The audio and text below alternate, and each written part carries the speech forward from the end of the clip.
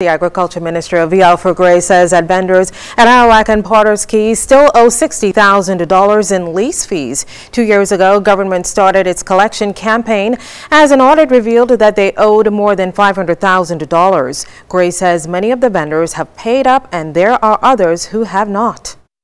I'm advised that there are a few vendors who have fallen behind in the agreement which they had made with us, and that is of concern.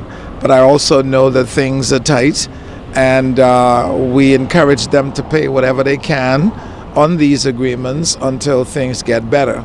The only people that we will not allow to get away with not paying, not in accordance with the agreement, are those people who pay nothing at all. We have taken some stalls back and given to others who will be willing to pay for them.